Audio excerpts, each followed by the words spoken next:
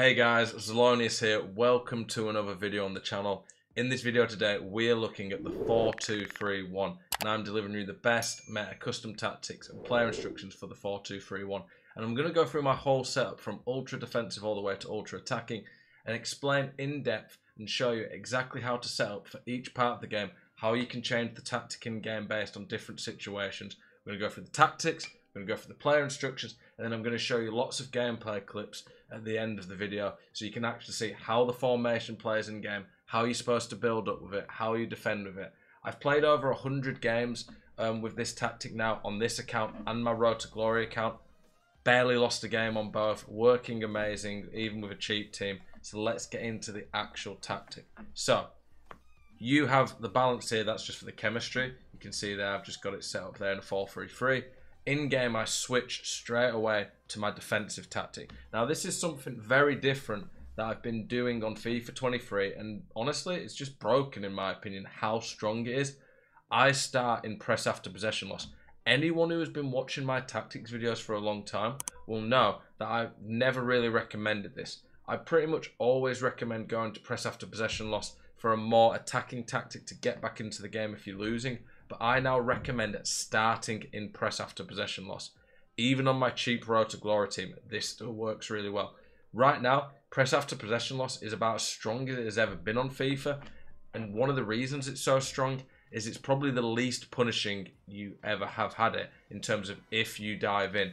Because on this game where pace isn't OP and left stick dribbling's really bad, pressing someone really aggressively is a very good way to get the ball because it is so hard to play out of the press.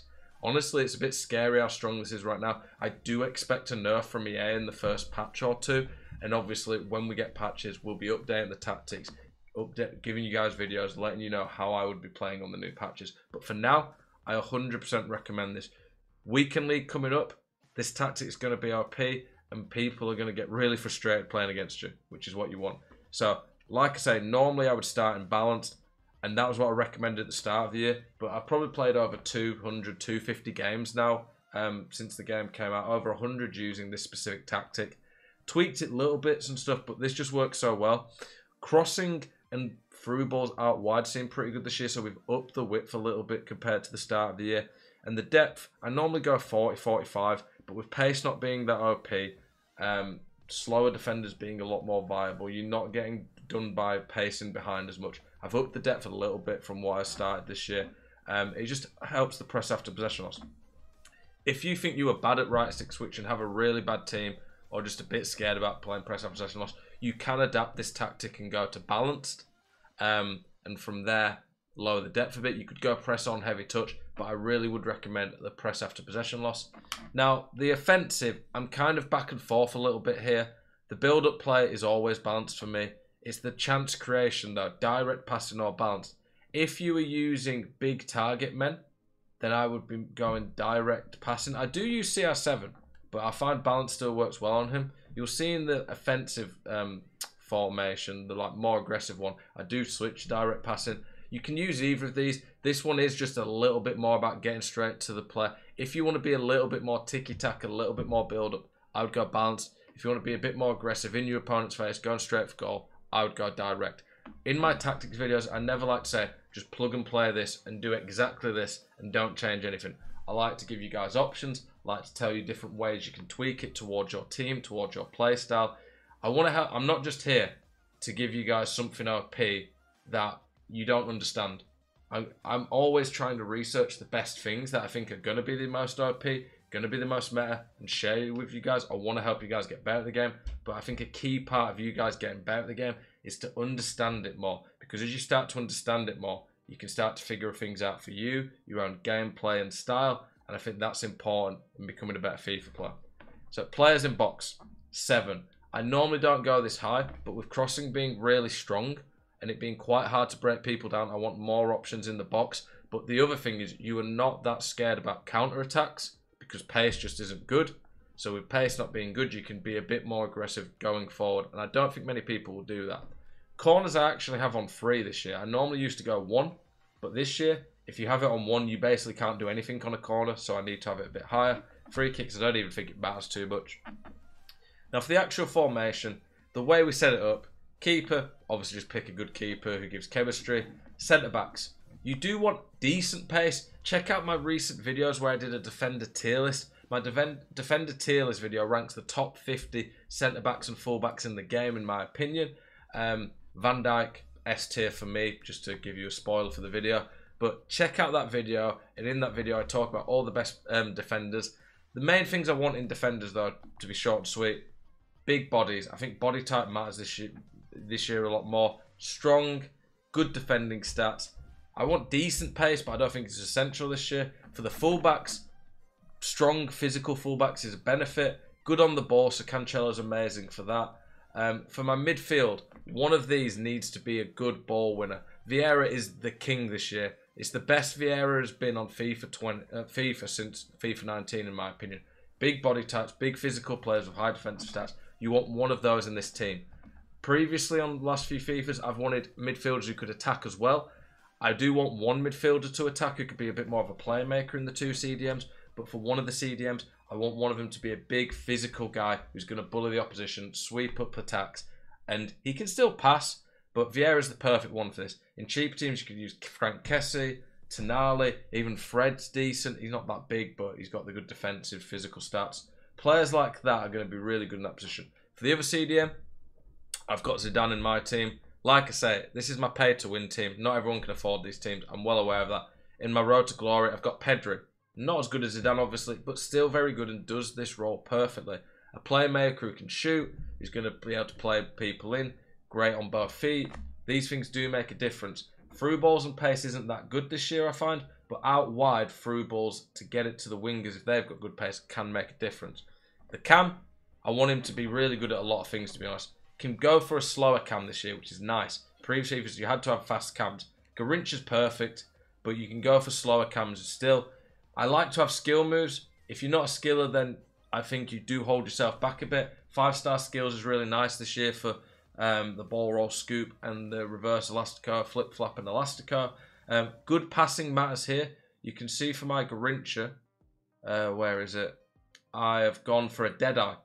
You can see there, pretty much maxes his passing. On previous FIFAs, I would have gone for a hunter, but in the cam position this game, passing, because they kind of link the whole front four together, is really important. Out wide, dribbling, pace is still nice. It's not as big, but it still does matter a bit. Skill moves, weak foot, shooting, all the good things you want in attackers. And then for my striker, I really want a big physical striker now. I've put an architect on my CR7. It's not to make him lengthy. I think the reason lengthy strikers are good is because they've got high strength. Lengthy normally means a player has good strength. I don't think lengthy's OP in the sense of it's making players really fast. Check out my Why is Pace Broken on FIFA 23 video. That is a 40-minute in-depth analysis of lengthy, accelerate archetypes this year. But I want big physical strikers. CR7's quick enough even with an architect, and he gets 92 strength so he can bully players. I think players like Kane, Benzema, Lewandowski are perfect still in this striker situation, which is nice to see more options this year.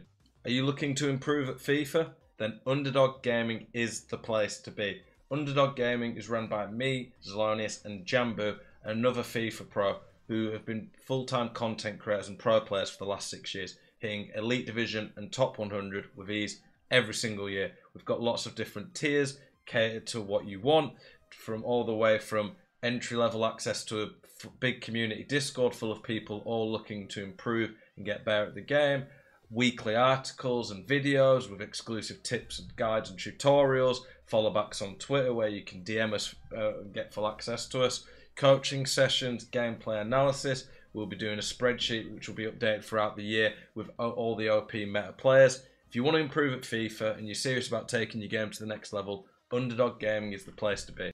You can find the Patreon by going to patreon.com/underdoggaming or check the link that's in the description of this video. I look forward to seeing you guys there. For the striker, stay central, stay forward. He wants to be the focal point of the team. For the cam, get him back on defense, get into the box. You could put him on balance, but I like getting the box. Come back on defense, get into the box for all my cams. For Zidane, I leave the CDMs on cover wing. I want them on cover wing because I want them to cover the fullbacks or Lam and Ram if they get exposed too much. Cut passing lanes, Key, you need that this year. I mean, it's good every year. For Vieira, he's on stay back. He still gets involved a bit, but stay back just protects me a little bit more. Stay back on, well, just default my centre back, and then stay back on my fullbacks makes you really solid. I would mix up comes for crosses balance, but I just don't think it really does a lot this year. With pace not being too OP, I don't want my keeper to come out and then get lobbed. I don't think it's that often you get one-on-ones, but I've had it before with sweeper keeper this year, when my keeper comes out when he didn't need to and then he just gets lobbed. Okay, so that there is the defensive one. What I would switch to if I'm a goal or two behind or really just want to take the game to my opponent is basically just a more aggressive version. 75 depth, up the width a bit more, go direct passing. It's pretty similar, but I just think it's a more aggressive, better tactic to go to when you're behind. Then for the instructions, pretty much the same for the most part, to be honest. Not really changed anything here at all. It's just more aggressive, more high depth, direct. For the ultra defensive tactic to see the game out, I'm not going to go too in depth on this. The main focus of this video is the 4-2-3-1. I go 5-1-2-2. Drop back, direct. I leave the wing backs on balanced and overlap so they can get you out of the press. I have my middle centre mid on stay back. The outside centre mid's on cover wing. Stay central, getting behind, stay forward on one of the strikers. Then come back on defence on one striker. Just to experiment almost to see if he actually does come back and help a bit. And then for the all-out attack, again, not going to go too in depth. But constant pressure, why would you not all-out attack go constant pressure? 100 depth, long ball forward runs, just to get as fast, the ball forward as fast as I can and runs in behind. 4-4-2. Stay central, getting behind, stay forward on strikers. Stay back on one midfielder, so it's just not too all-out. Balanced on one of the midfielders. Stay forward, get into the box on the wingers, and then stay back on the fullbacks. You could experiment and go balance that. That is the tactics. We are now going to go in-game and show you some of the best goals, build-up playing, defensive clips I've got of using the 4-2-3-1 over the last week. Any questions, by the way, with these tactics? Any comments? Anything you're not sure about? Please do let me know in the comments. I'm making an effort. I'm putting like 15, 16 hour work days at the moment. I'm streaming daily over at Twitch, putting 2 or 3 YouTube videos out a day.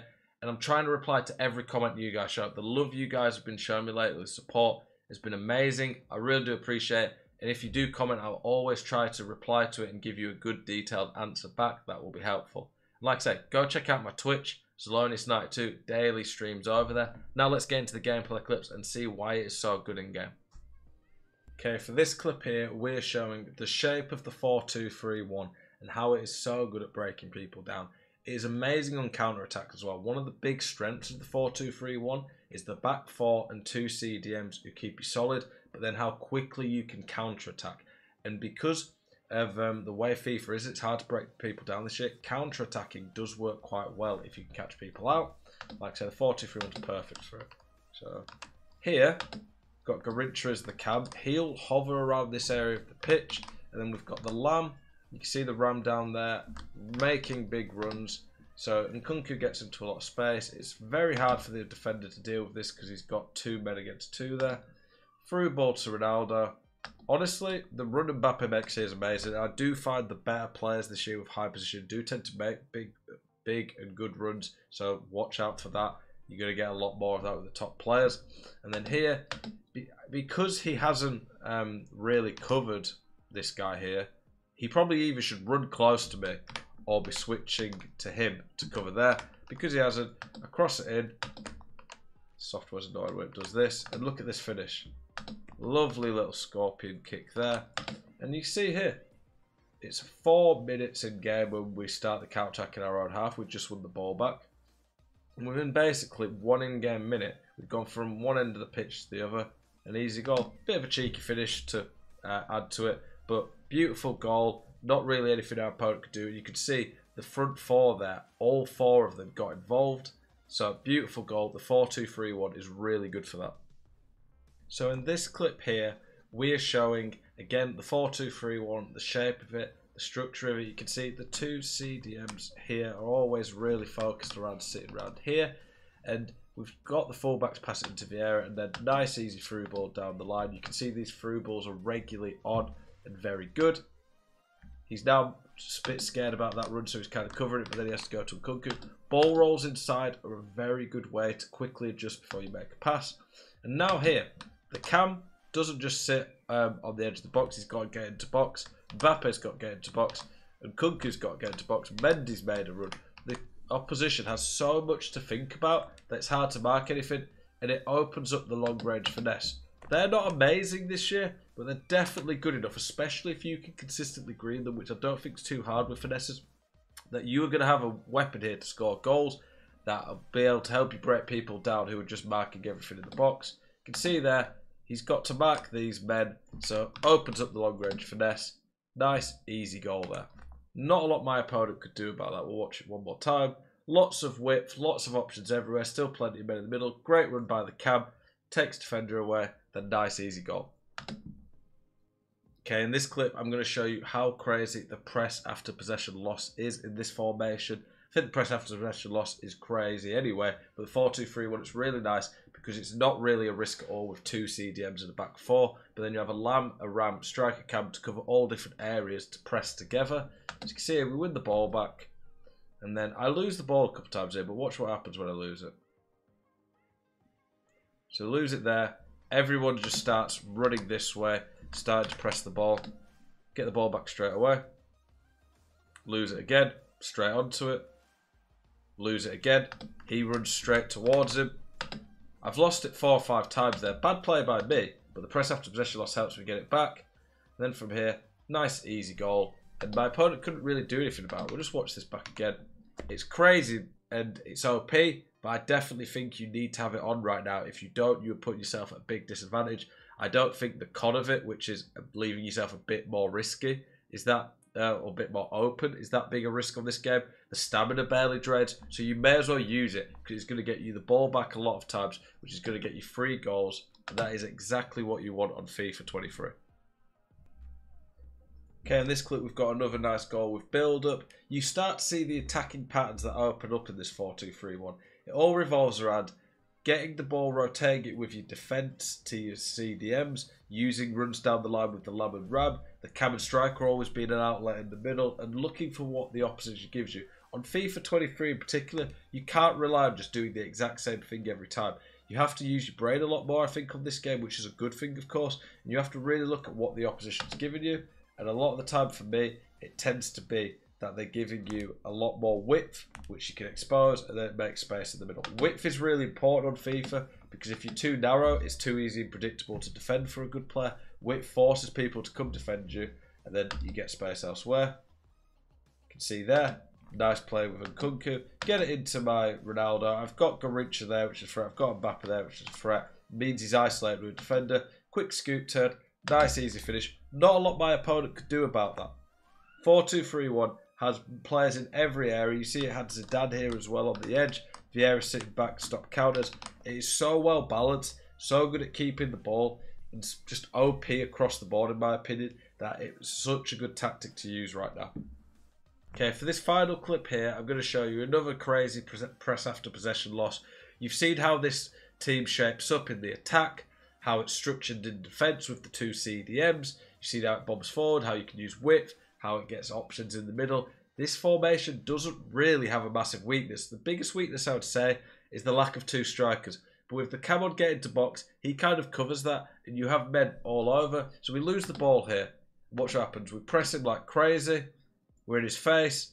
And we force him into a mistake there. He probably should have passed out there, but there really wasn't much he could have done. And as soon as we get the ball back here, you can see there, Garrincha makes a good run. We've got options everywhere. Zidane as the CDM gets forward a bit more. We cover so much ground here. I have so many options. Look there, could have even through balled it to Mbappe. He makes a great run. The get into box really does make a difference, I think, this year. And there, opens up another finesse because he's got to mark the other options. Nice, easy goal. We'll watch this back. Press after possession loss, kicks in, win the ball back very cheaply, and now we catch our opponent off guard. Nice, easy goal.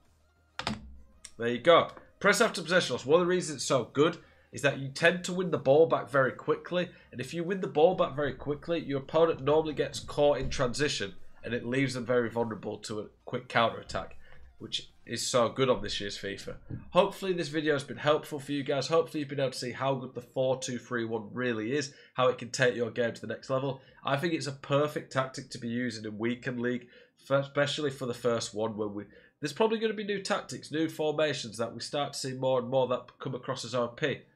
As I find them, I'll be putting them out on here for you guys. I want to give you guys the best advice possible. I'm going to be probably using this for this weekend. I'll be testing new tactics over the next week or two to try and give you more options, more variety of things to use. But for now, I really think this is a brilliant tactic. It's got a bit of everything. Hopefully this video has helped you guys. Appreciate you watching. Keep it spicy. See you in the next one.